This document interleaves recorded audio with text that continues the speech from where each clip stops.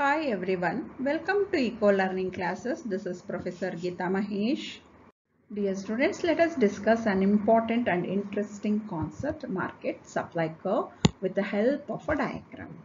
What do you mean by market supply? Means total supply in the market at different level of prices. Then what do you mean by market supply curve?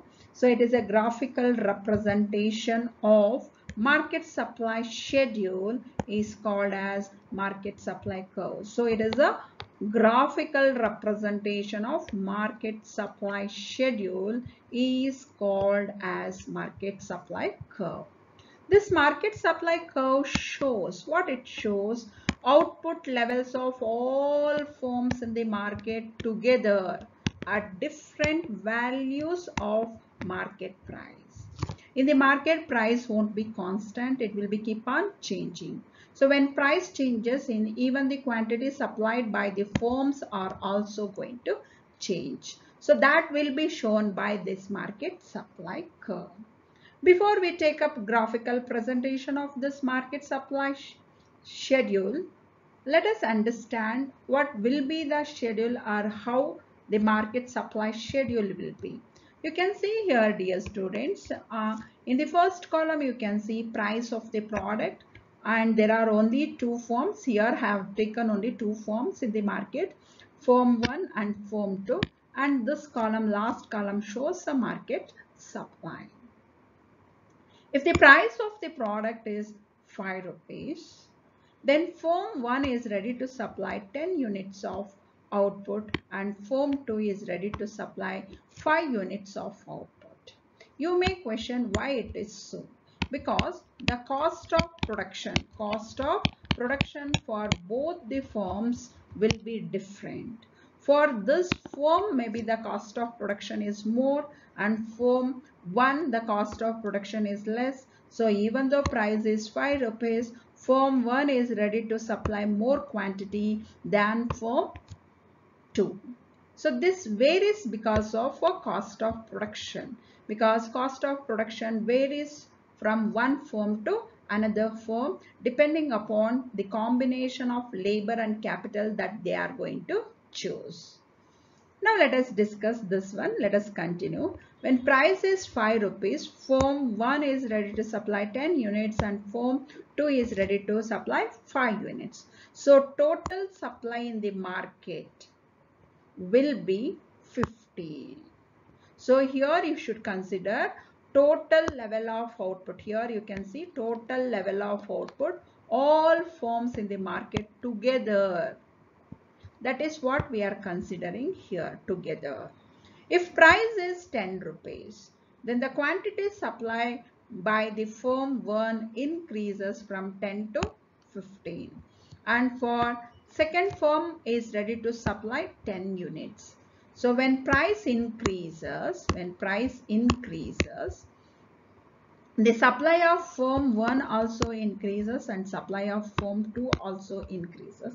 Definitely market supply also increases. You can see as price increases, quantity supply in the market and each firm also keep on increasing. So there is a positive relationship between the price and quantity supply. We can say quantity supply is a function of price of a product. So there is a positive relationship between the quantity supply and price. Dear students, now let us understand the graphical presentation of market supply schedule.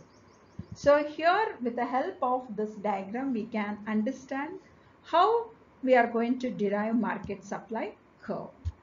So in the previous table, we discussed that if the price of the product is 5 rupees, then the first firm is ready to supply 10 units of output and firm 2 is ready to supply 5 units of output. Then what will be the market supply?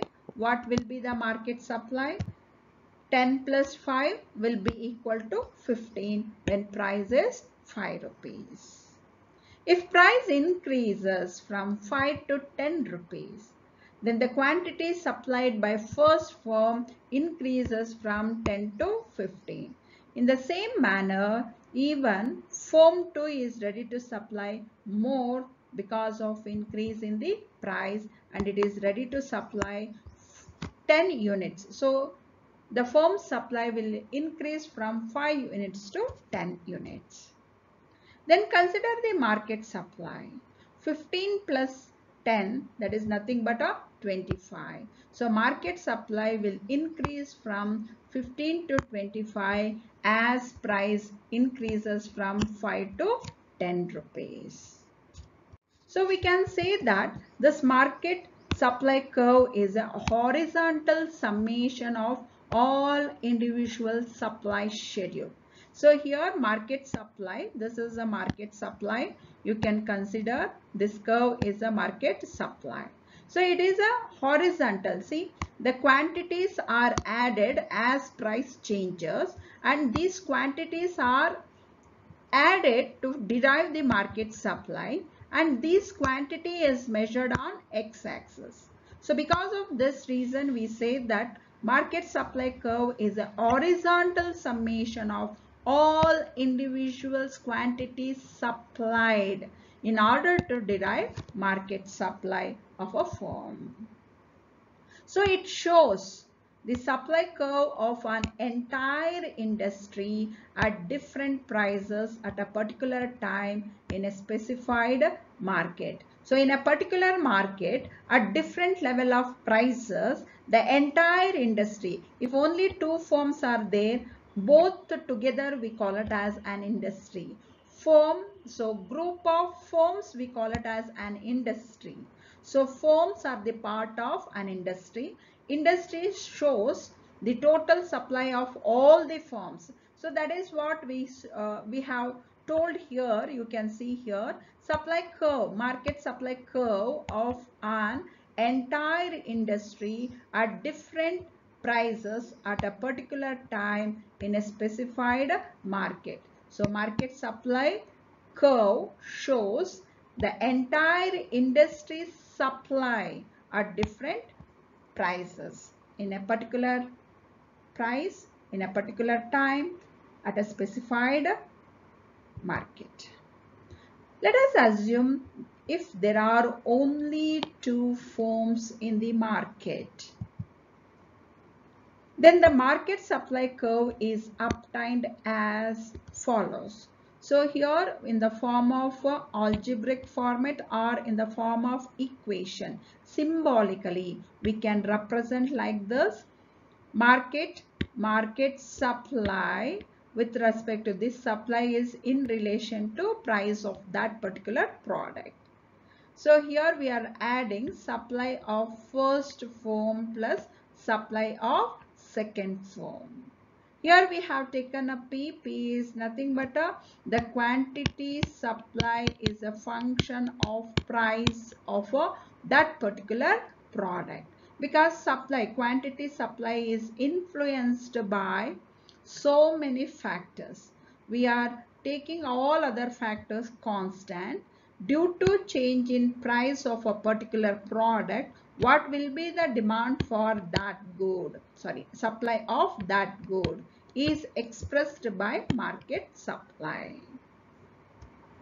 Dear students, just assume that there are two firms in the market, firm 1 and firm 2. Firm 1 will not produce anything if market price is less than P1. You should keep this in your mind, dear students. There will be a price, different level of price, and different level of prices will be expressed as P1, P2 and P3. If price is less than P1, the market price, if market price is less than P1, then firm 1 will not supply anything. Similarly, the firm 2 will not produce anything if market price is less than P2. You should keep it in your mind. So firm 2 will not produce anything if price is less than P2. Here you should keep always in your mind that P1, P2, P3 prices, etc. The prices will move on like this. So you should keep it always in your mind. P1 is always less than P2. P2 is less than P3. Or you can consider P2 is greater than P1. Okay, so here you should keep it in your mind that P2 is greater than P1. And it can be explained with the help of a following diagram. Dear students, now let us understand market supply with the help of a diagram. On x-axis, you can see, dear students, on x-axis output is measured and y-axis price is measured. In the diagram A represents supply of form 1 and diagram B represents supply of form 2 and the diagram C represents market supply. Dear students, S1 represents supply of form 1, S2 represents supply of form 2 and SM represents market supply. Let us assume that if market price is less than P1, then both the firms, so here both the firms will not supply anything. As already I told, the cost function, okay, or cost of production will be different for each firm. So the firms will consider how much to supply at different level of prices. So we cannot follow blindly that other firm is supplying and firm 1 is supplying, so firm 2 also supplies. No, because cost function will differ for each firm. That we have to keep it in our mind. If market price, let us assume that market price is less than P2. If it is less than P2, then firm, you can see here, firm 2 will not supply anything. Firm 2 will not supply anything. If price is in between P1 and P2, then only firm 1 is supplying. You can see here, only firm 1 is supplying. So if it is P1, firm 1 will start supplying. Until it reaches P2, firm 1 will be supplying, but firm 2 in this zone, you can see firm 2 is not supplying anything. So you have to observe that properly in the diagram. You can see here, from if price is P1 to, you can see P1 to P2. The firm 1 is supplying, but firm 2 is not supplying. Because of this reason, market supply, this you can see, this market supply will coincide with this firm 1 supply. That means only one firm is supplying, and that is first firm is supplying in between the price P1 to P2. So market supply will be equal to firms 1 supply. Now let us think that if market price is, if market price is P2, you can see here market price is P2, then firm 1 will also supply and firm 2 also supplies. So when you add these two quantities, the market supply will start from here. You can see if firm 1 supply is Q1 and firms 2 supply is Q2, then firms SM supply, that is market supply, will be Q1 plus Q2. In the same manner, if market price is, in the same manner you can understand, if market price is P3. So what is the market or supply of firm 1? Q3, and firm 2 supply is Q4. Then what will be the market supply? Market supply will be Q3 plus Q4, which is represented as Q5. So Q3 plus Q4 is equal to Q5. And you can observe here this gap or this quantity is shown by this place here. See, till this point firm A is supplying, or first firm is supplying, and this market supply will coincide. Later what happens? Firm 2 starts supplying, so this much quantity is shown by this gap.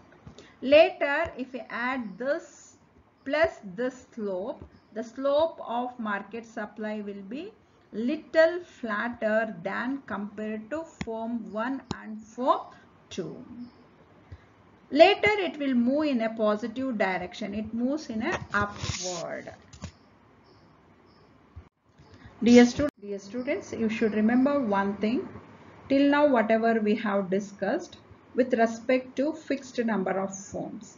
As number of firms increases, supply or market supply will also increases. You should keep that in your mind. Dear students, it is important for 6 marks and make use of these notes and get good marks. Dear students, if you like, please like, share and subscribe to my channel. Thank you so much.